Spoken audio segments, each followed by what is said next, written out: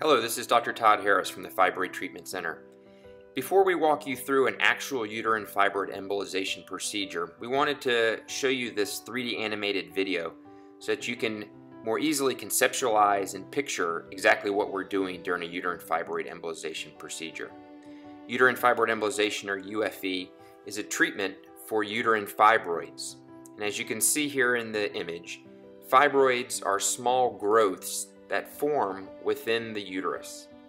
These growths can be described in different ways, as we've discussed in our About Fibroids seminar. They can form under the inner lining of the uterus, called submucosal fibroid, or they can be within the wall of the uterus, called an intramural fibroid. If they're under the outer lining of the uterus, they're called subserosal fibroids, and they can be further categorized as pedunculated if they hang off the inner or outer walls of the uterus.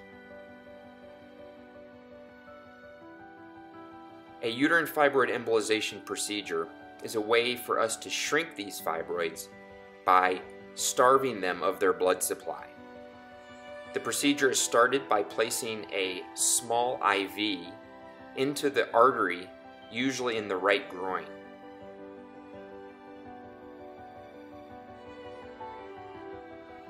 And a sheath is placed into the artery. Through that sheath, that small catheter can be directed into the arteries that feed the uterus. By using X-ray pictures during the procedure, we can steer that catheter directly into the arteries that feed the fibroid. From that location, we can take additional pictures to ensure we're in the correct artery, and then deposit small particles or medical beads that are lodged inside the artery. These small medical particles plug the arteries and prevent blood flow into the fibroids. The particles that we use are significantly larger than a red blood cell. When they're injected into the arteries that feed the fibroids, it prevents blood from flowing into those fibroids.